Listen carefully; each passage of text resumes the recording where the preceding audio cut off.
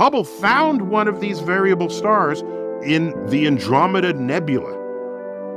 And he measured its pulsation rate, deduced the luminosity, then calculated its distance, and it was a holy shit moment. This nebula is not in the Milky Way.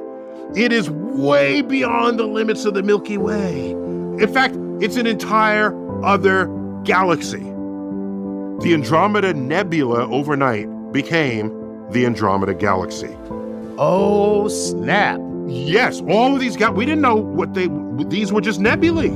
We just called them nebulae, fuzzy spiral thing. They were just nebulae. Why would we think there's anything other than our own system? It's got a little bit of our ego playing out there, okay? There's another island universe out there, an island galaxy. There it was.